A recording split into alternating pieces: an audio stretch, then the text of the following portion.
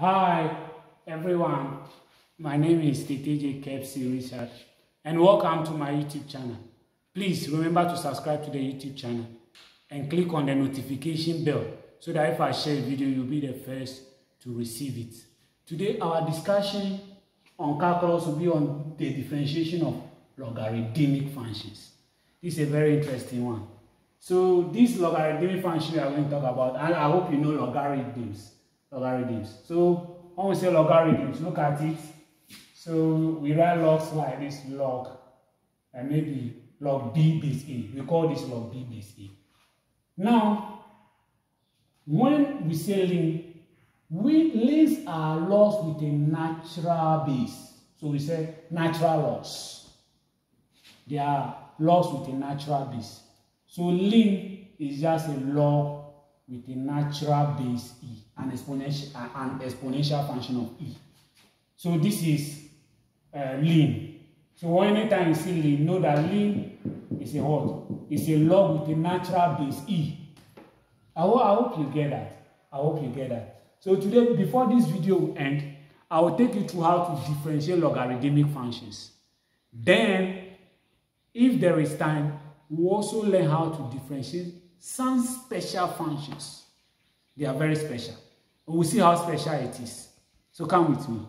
Now, before we come to the differentiation of logarithmic functions or lings, I'll try to revise your knowledge on some laws of logarithms.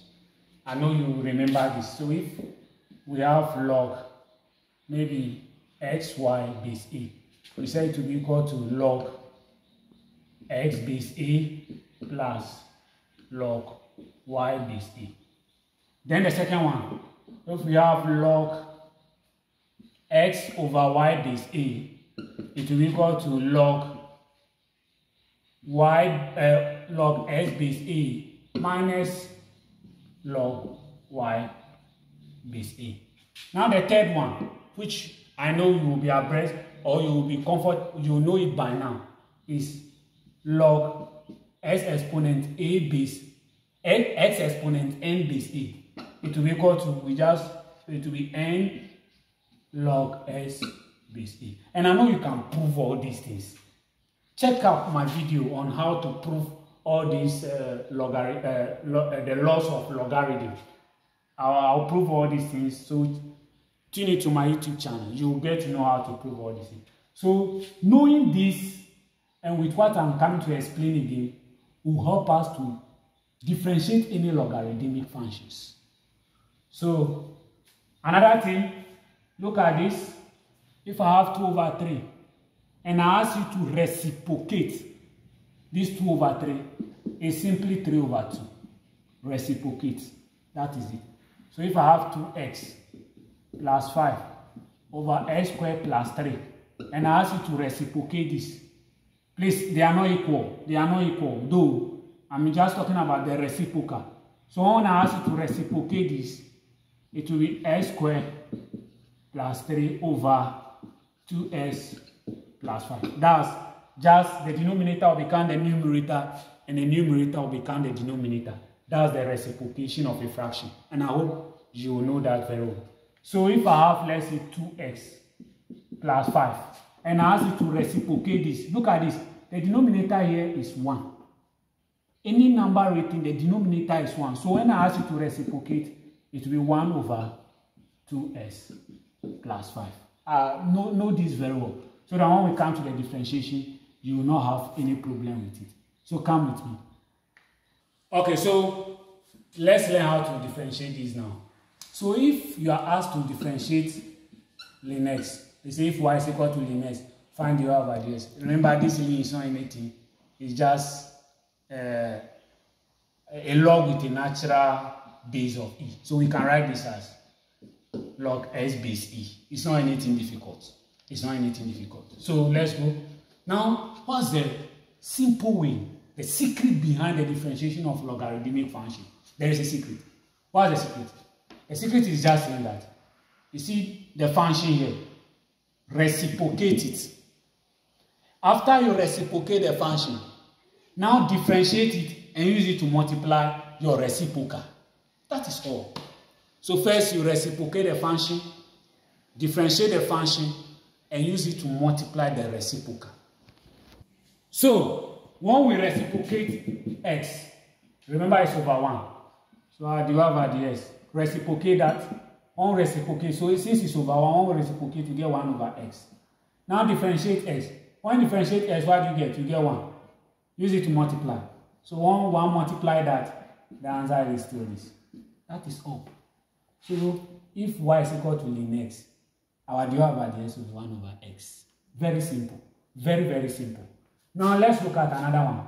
Maybe y is equal to ln 2x squared plus 5. What do we do? First, so to find our derivative at the s, what do? We need to first reciprocate. On reciprocate this, what do we get? Remember it's over 1, so we get 1 over. So 2x squared plus 5. Now we differentiate and use it to multiply. On differentiate this, what do we get? We get 4x. Remember this is constant, so on differentiate is 0. So our derivative at ds will be equal to, so we have 4x all over 2x squared plus 5. So this becomes the gradient function of this function, this curve. Ln y equal to ln 2x squared plus 5. Our derivative at ds will be 4x all over 2x squared plus 5. I hope you get that. I hope you get that. We'll solve one more. We'll solve another one so that you get the concept. So there is another one. If y is equal to ln the function 1 over 2x plus 5, find the derivative at ds. So remember the rule. We reciprocate, differentiate the function, and use it to multiply. Now we can rewrite this function as ln 2x plus 5 exponent 1. I know you know this by now. So remember, the differentiation of this, how do we differentiate? Let's revise that. So this, to differentiate this, we use what? We use chain rule.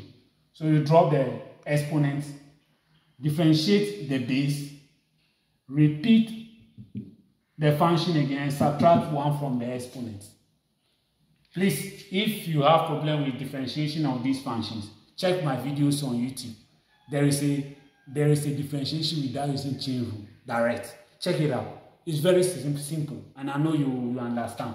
So now, remember we reciprocate first. After we reciprocate, we differentiate the function and use it to multiply. On reciprocate this function, what do you get? We'll flip. The denominator becomes the numerator. So we have 2s plus 5. I hope you get that. This will be over 1, but it's insignificant to it. It will not make any difference.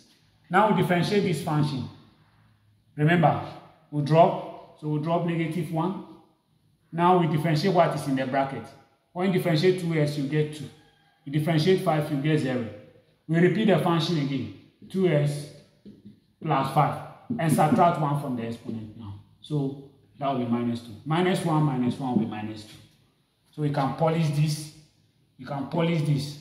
So we have 2s plus 5. This will be negative 2. So we can bring the negative 2 here. So we have negative 2 to multiply. Now this. So times our 2s plus 5 exponent negative 2.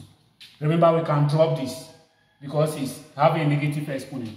So what we have? We can have negative 2 into bracket 2s plus 5 all over 2s plus 5 exponent 2. I hope you get that. This is from indices. It's from indices. So we can repolish this. Let's copy that. Our derivative ds, remember, was equal to negative 2 bracket 2s plus 5 over 2s plus 5 all square. So remember, this is a repeated root.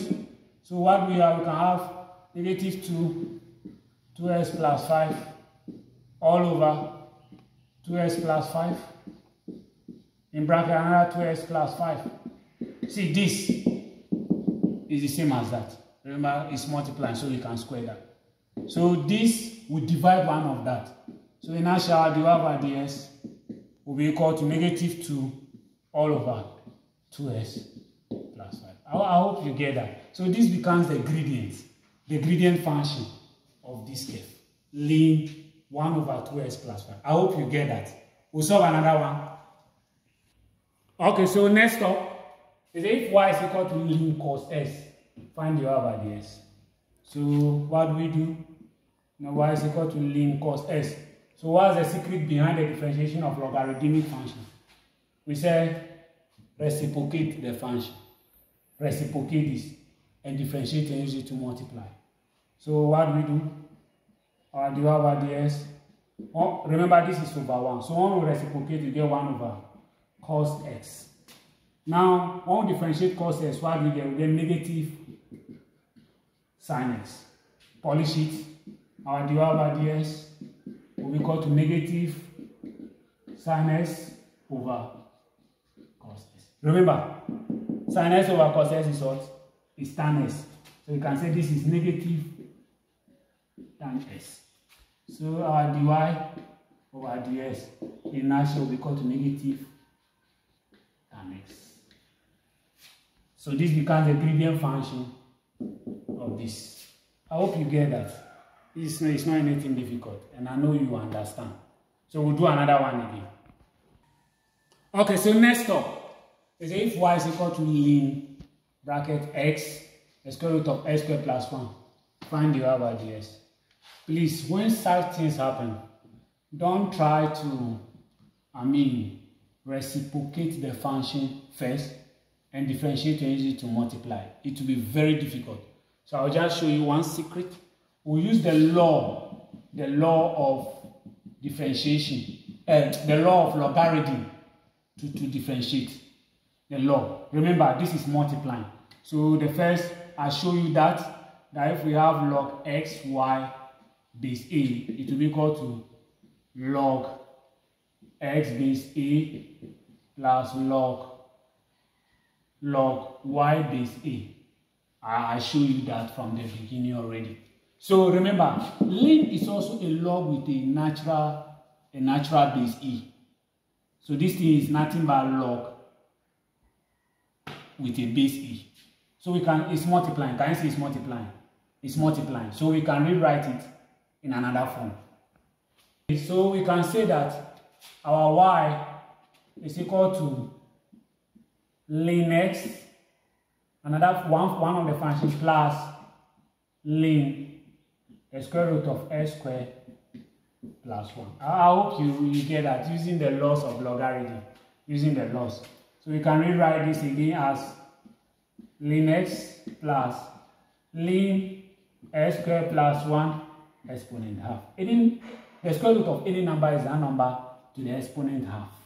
So now we'll use this, the secret behind the differentiating logarithmic function. Reciprocate the function and differentiate and use it to multiply. So our dy over ds is equal to, when we differentiate this, what do we get? When we reciprocate this, we get 1 over s. When we differentiate this 1, we use it to multiply.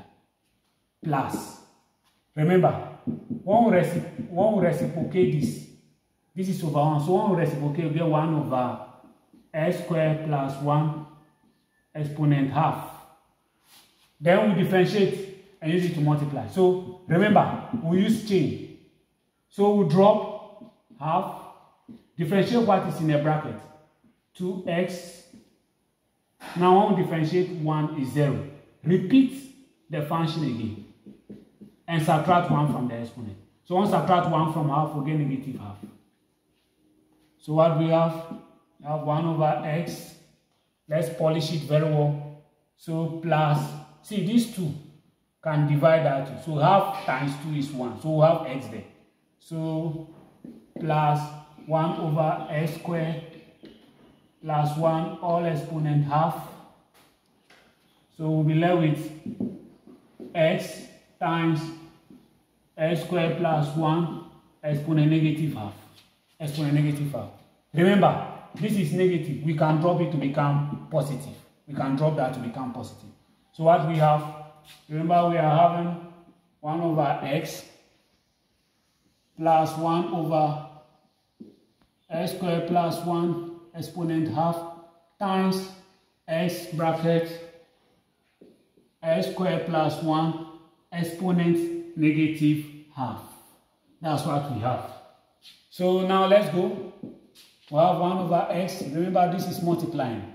So 1 plus, we can drop this, so we have 1 over x squared plus 1 exponent half times x over x squared plus 1 exponent half.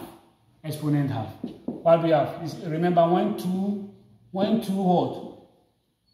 fractions are multiplied, numerator multiply numerator and denominator multiply denominator. So we get 1 over x plus 1 times x is x over this times this. Remember, this is the multiplication of two distinct with the same base. So what is indices telling us? When we are two functions are multiplying with the same base, we just add the exponent. Remember that if we have 2 exponent 3 times 2 exponent 4, the answer will just be 2 exponent 3 plus 4, which will be 2 exponent 7. I hope you get that.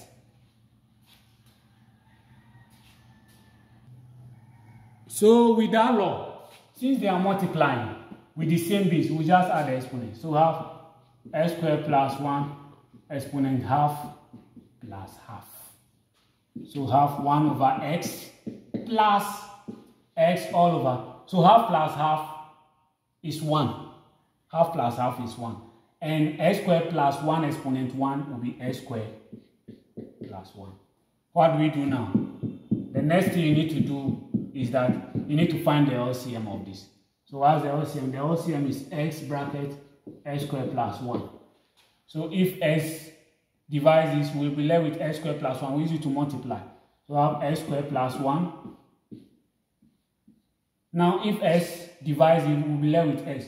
Multiply this, we get x squared. X times x is x squared. So let's polish that. So we have x squared plus 1 plus our x squared all over x bracket x squared plus 1. So what we have now, look at it.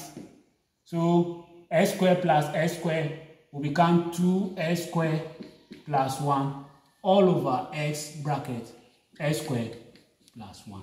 Then this becomes our derivative, the derivative of this function. I hope you get that. It's not anything difficult. Play over the video and I hope you understand. We'll solve one more on this. So the next step, another one. If y is equal to ln sin s over cos s, find dy by dx. You can reciprocate this, differentiate the function, use it to multiply, but it will be very difficult for you. You will face problems. So we'll still use the laws of logarithm. Remember, logarithm is saying when it is divided with the same base, you subtract. So we can rewrite this function as y is equal to ln sin x minus ln cos s. I hope you get that. I hope you get that. I hope you get that. Now, what do? We differentiate this 10 by 10. So our dy over dx will be equal to, now we reciprocate the function first. So 1 over sin x. Remember, here is over 1. Now we differentiate sin x. When we differentiate sin x, we get cos s. Minus, we reciprocate this to 1 over cos s. When we differentiate cos s, what do we get? We get negative sin x. So what do we have here? We can probably get cos x over sin x.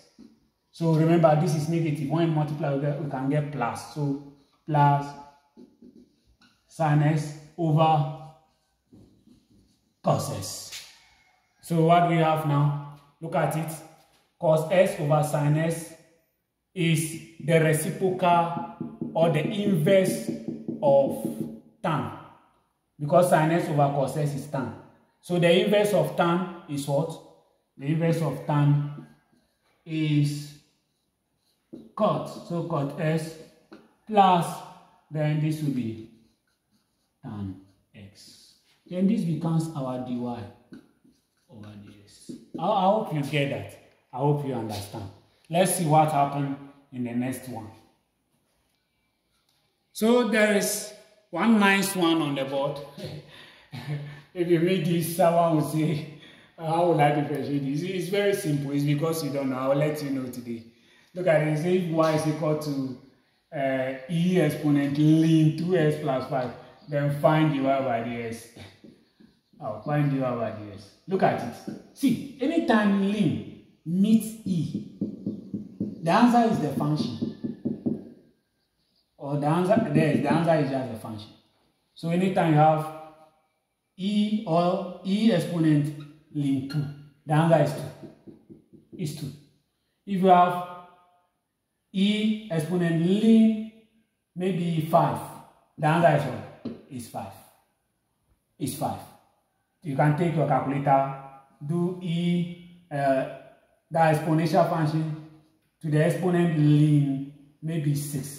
It will give you 6. It will give you 6. So you are going to use that same idea to do this. It's not anything difficult. So with what I've explained, can you tell me the answer to this? Oh wow, you want to say 2s plus 5. You are right. You are right. So if y is equal to e exponent ln 2s plus 5, y is just 2s plus 5. Don't let it confuse you. So what will be our dy by dx?